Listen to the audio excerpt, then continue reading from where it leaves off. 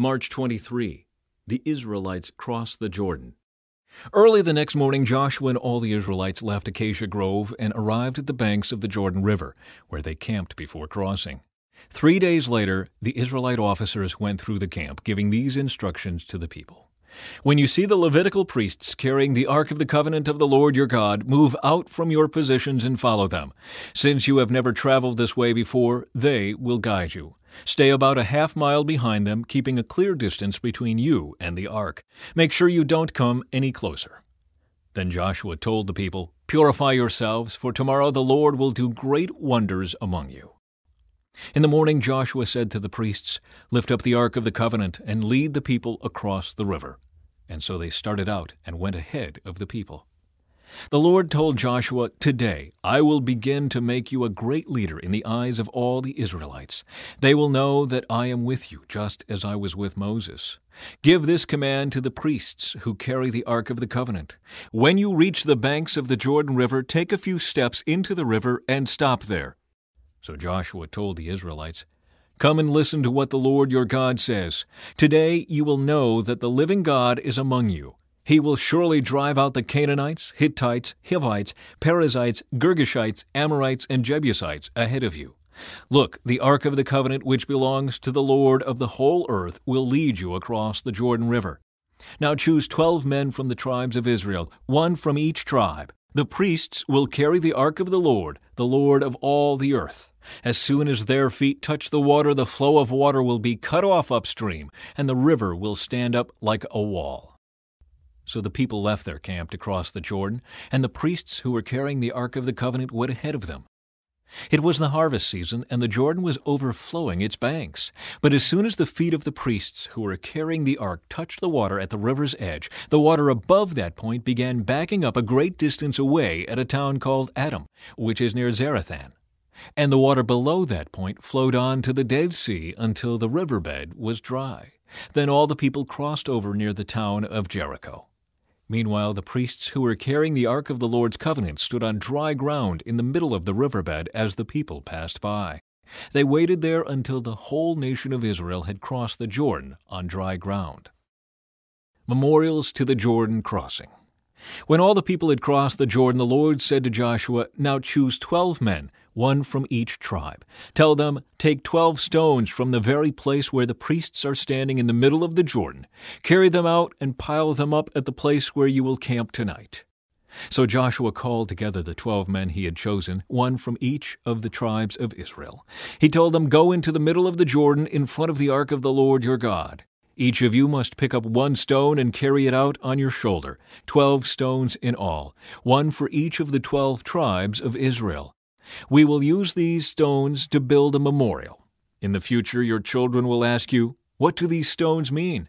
Then you can tell them, 'They remind us that the Jordan River stopped flowing when the Ark of the Lord's Covenant went across.' These stones will stand as a memorial among the people of Israel forever." So the men did as Joshua had commanded them. They took 12 stones from the middle of the Jordan River, 1 for each tribe, just as the Lord had told Joshua.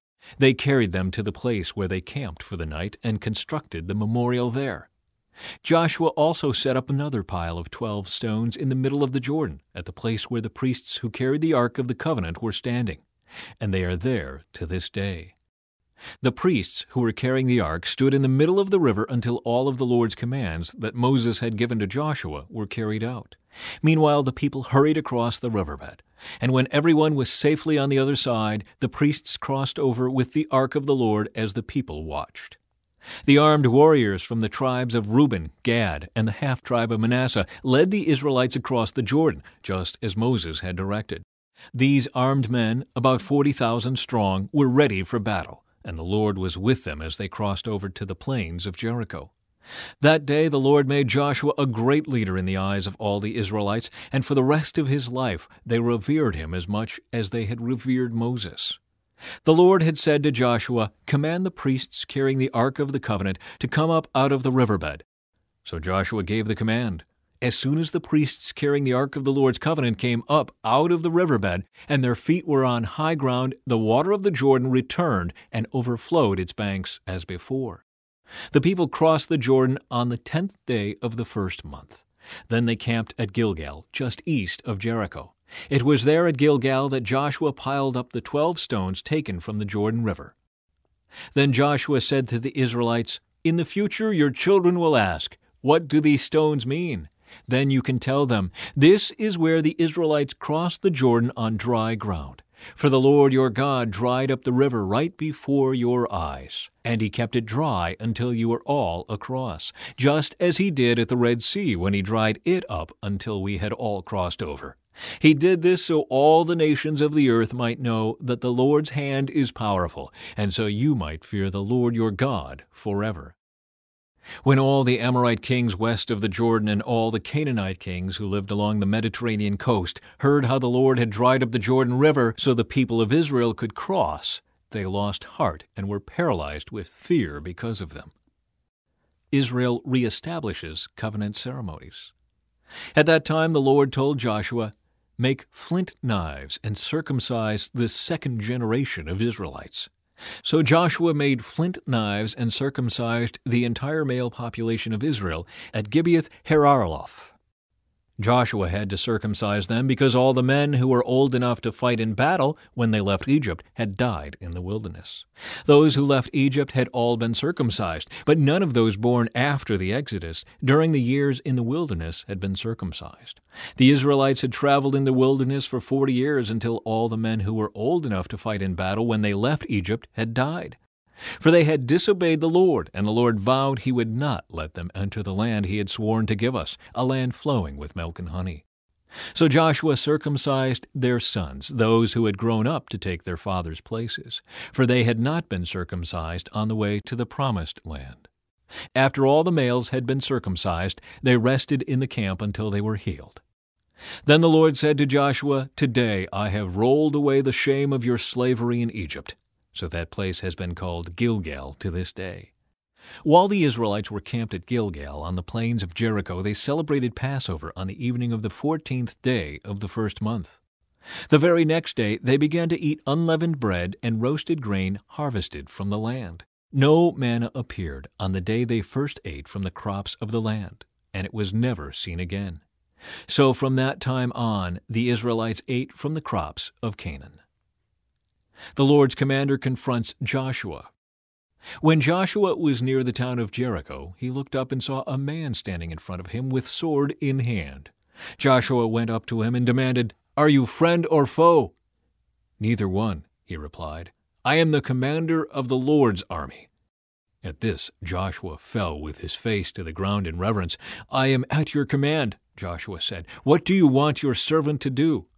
The commander of the Lord's army replied, "Take off your sandals, for the place where you are standing is holy." And Joshua did as he was told. The fall of Jericho. Now the gates of Jericho were tightly shut because the people were afraid of the Israelites. No one was allowed to go out or in. But the Lord said to Joshua, "I have given you Jericho, its king and all its strong warriors. You and your fighting men should march around the town once a day for 6 days. 7 priests will walk ahead of the ark, each carrying a ram's horn. On the 7th day, you are to march around the town 7 times, with the priests blowing the horns. When you hear the priests give one long blast on the ram's horns, have all the people shout as loud as they can.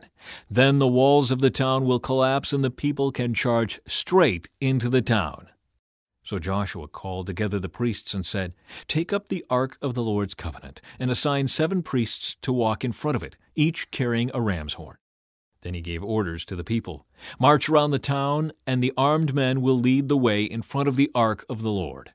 After Joshua spoke to the people, the 7 priests with the ram's horns started marching in the presence of the Lord, blowing the horns as they marched, and the ark of the Lord's covenant followed behind them.